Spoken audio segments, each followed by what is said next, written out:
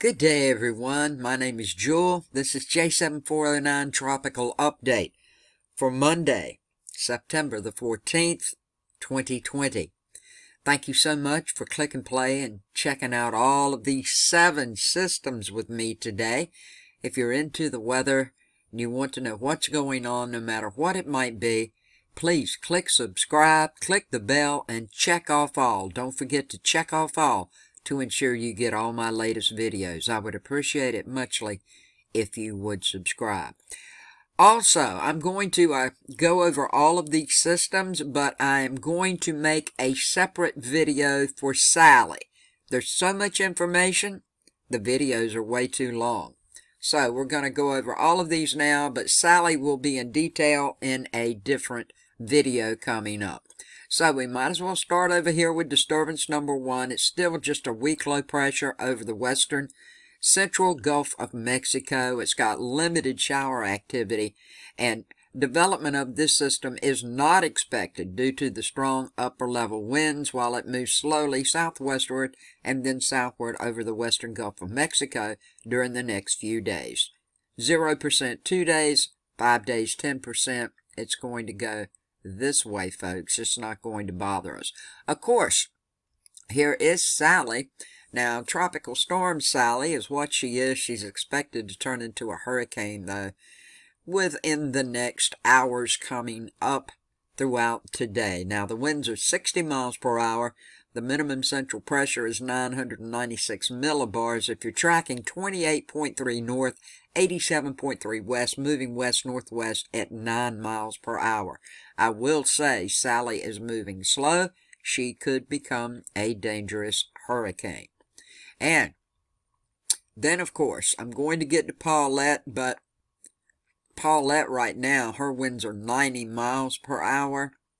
And she is over Bermuda. The eye is getting close. I'm going to show you in a moment. With a minimum central pressure of 973 millibars, 32.3 north, 60.7 west, moving northwest at 12 miles per hour. So let's go take a closer look at Paulette over Bermuda. Here we have a up-to-date radar view of Paulette. You see the circle, Bermuda, the small island of Bermuda right in here, and it's looking like the eye of Paulette just barely moving across just a little off of the island. Now, the southern portion of the eye wall with hurricane-force winds and torrential rains are currently spreading over the island. Now, all persons, you're going to come into a lull. As you can see right now, it's nothing going on. You're in the clear right now for the most part, but this eye is coming. It is coming, and all persons are urged not to venture outside until the storm passes this afternoon, as the winds will increase suddenly from the southwest. And you can see the eye is to the southeast of it, but when all of it whips around, this wind's going to pick up. You're in a lull right now, not much going on. Don't think it's over. It's not. Let's check out and see if we can get a webcam picture. And this is Bermuda. You can see a timestamp at the bottom. The time's a little different, okay, but it's what's going on right now. They're in the lull. Now, this is this morning around 8 a.m., okay? They're in the lull. Not a lot going on, but you can see it's still windy. It's still very rainy. There's a lot going on. I looked at this yesterday. There were several boats out here, and I see one's kind of drifted this way. This one's having a hard time. You can see the waves are beginning to build. Please be careful. Once again, do not go out until late this evening. Late after this eye has passed, because it's very dangerous, and it'll catch you off guard. Then we have Rene. Rene's a little of nothing, folks. She's just a tropical depression. The winds are 30 miles per hour. She's barely hanging on. It's located 27.4 north, 48.3 west, moving west at 3 miles per hour. Then, of course, we have Teddy now. This is a system we've been watching for a long time, and I'm going to show you more about Teddy. The winds are 40 miles per hour. The pressure is 1,004 millibars. It's located 13.4 north, 40.4 west. It's moving west-northwest at 12 miles per hour. Now, Teddy's going to be something else, folks, and I'll get all into that in just a moment whenever I go over and show you some models. But let's move over to 21. Now, this will be Vicky, and if this one happens, it will be Wilford. Then we'll start with the Greek alphabet. Tropical Depression 21. The winds are 35 miles per hour. The minimum central pressure, 1,009 millibars, located 18.5 north, 28.3 west, moving north away from everybody at 6 miles per hour. And then we do have a disturbance number 3. Now, this is a tropical wave near the west coast of Africa, producing disorganized shower and thunderstorm activity. The environmental conditions appear to be conducive for some slow development of the system this week, as this wave moves westward at about 10 miles per hour over the tropical Atlantic. 2 days, 10%, 5 days, 40% chance. Looking at the tracking map from the National Hurricane Center on Paulette this morning, you can see X marks the spot over Bermuda. Should remain a hurricane, could turn into a major hurricane, then back to a hurricane as it moves on up and out. And all of my friends up in these areas, you shouldn't have anything to worry about. I know a lot of you have been watching this up around St. John's and all of these areas here. You should not have anything to worry about. Looking like Paulette should stay out to sea. And post-tropical storm Rene, depression areas right in here. She's nothing, okay? She's going to be a rainmaker, looking like she keeps heading down this way. Maybe some of the islands, Puerto Rico, Dominican Republic, you guys can get some rain out of it, but don't worry, the wind should be nothing. Nothing that you can't handle at all. Might even fizzle out entirely. But you guys down around in these areas could get some rain out of Rene. This is Sally. You can see still a tropical storm as of this morning. But looking like by early morning hours around 1 a.m. tomorrow, Tuesday, should be a hurricane. Hurricane warnings. Hurricane warnings. You can see part of the panhandle of Alabama, all the way across Mississippi, some of Louisiana, where you see the blue, this is tropical storm warnings, and where you see slightly a little pink, tropical storm watch. Sally is going to be a slow mover.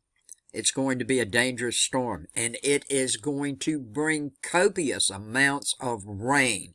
Like I said, I'm going to have a full detail just on Sally video coming up later in the day.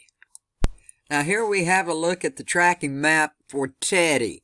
This is the system that we've been watching for a while now, and I said it was going to turn into a major hurricane. Looks like it is going to. But the good news is it should not bother at this time any of the island areas, with the exception of stirring up the surf and causing rip currents. But we're going to watch it, but this is what it's looking like. The initial motion is still the same as it was. A deep layer, we got this deep layer of subtropical ridge. It's positioned over the central Atlantic, and it's going to keep, or it should keep, Teddy moving west-northwestward for the next couple of days. Thereafter, the ridge is expected to shift northward and eastward, and the strengthening cycle is forecast to turn northwestward around the western periphery of the ridge. Now, it's looking like all the models are in agreement on this developing track scenario. And the new official track looks just like this, what you're looking at. So, this is the track that it should be on. Now, Teddy's going to have several days to strengthen over very warm ocean waters with a light vertical wind shear regime. There's not going to be a lot of wind to bother it.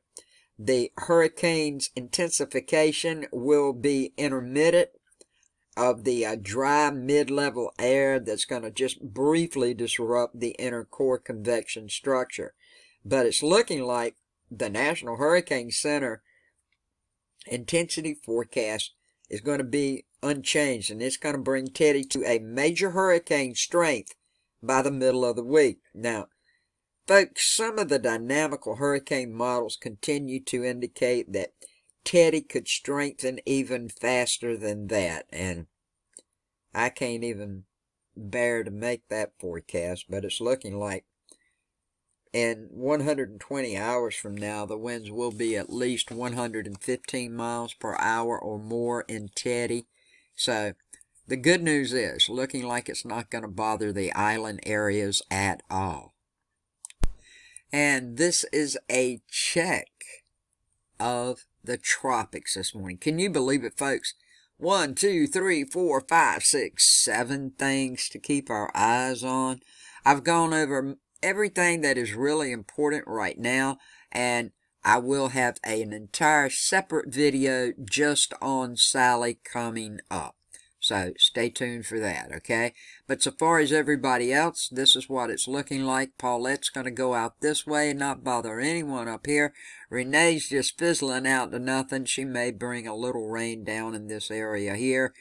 Teddy is going to turn into a major hurricane, hopefully move on up this way and out. Paulette is over Bermuda as we speak now. Should be over with by tonight for that area. 21, we'll keep our eyes on it, and this system disturbance number 2, it's still right there on the coastline, way too far out to find out anything in detail about it, really, that's significant for everyone's knowledge to know right now, but it is going to move north-northwest right out this way. I will keep my eyes on it. All my friends in the islands, do not worry. I will keep you posted, as well as everyone else on the East Coast and the Gulf of Mexico. Have a good day, a safe day, a blessed day. Thank you so much for watching. Please share this information with your friends, your family, and on your social media to help me make people aware and to stay safe if something's coming their way. I would appreciate it a lot.